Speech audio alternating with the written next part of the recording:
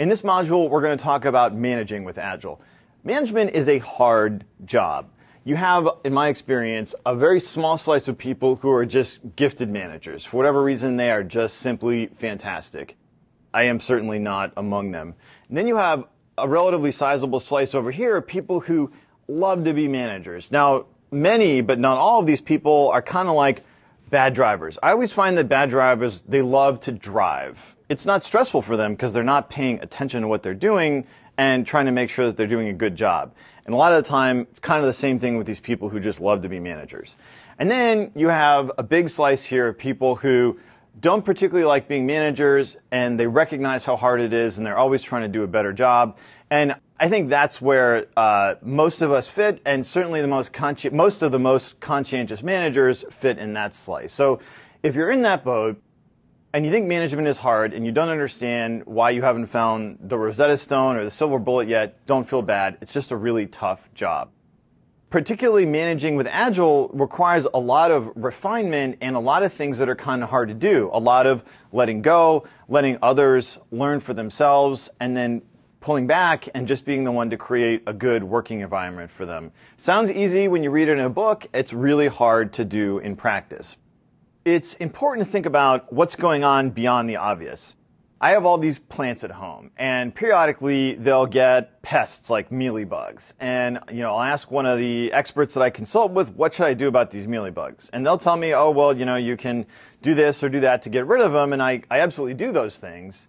But the thing that they always emphasize to me is that most of the time, mealybugs don't get on healthy plants.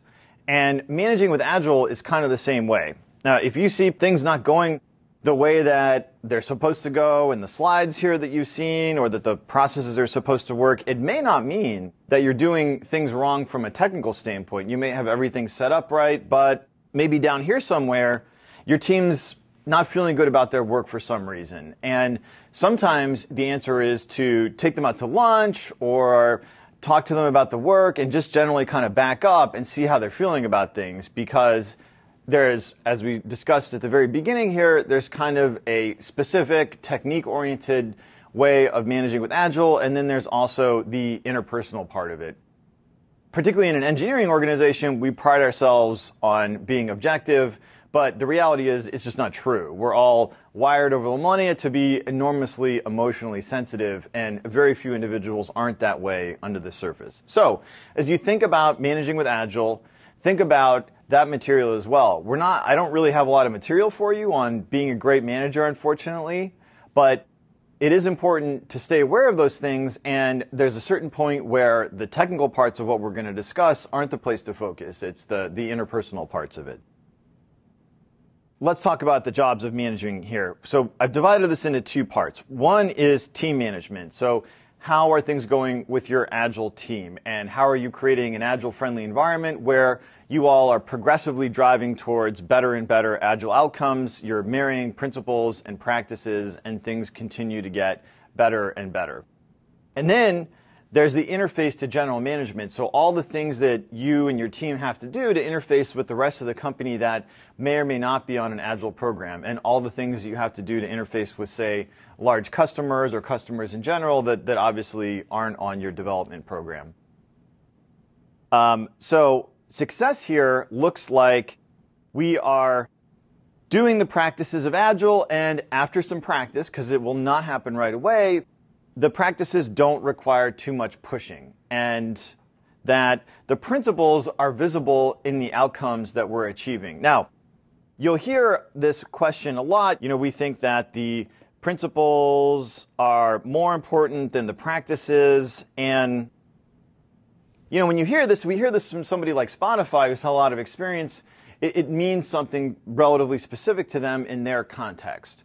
But if you're just starting out with Agile and you're going through the growing pains, the birthing pains of starting this, there's few discussions that are going to be less productive than which is more important, principles or practices. It is something where the practices are where you start, and they are the things that you do, and you want to make sure that when you ask, well, why are we doing this and how will we know if it's successful, that's a good place to talk about the principles. But, it's not like, chocolate ice cream or vanilla ice cream and you're going to pick one and take it home with you, they both have their place and their time. And I would say that the relationship between these two things is that the practices are making sense, and when you look at outcomes and when you judge the practices on whether they're working for you, you're referring to the principles at that point. You should be evolving collaboratively and experimenting. This is kind of echoes one of the Kanban principles. And what this means is that everyone's involved in improving your practice of Agile. And if that's not the case, you probably have a bunch of team members that aren't very bought in, and you kind of need to unpack that to get the full benefit of these practices of self-organizing and working collaboratively.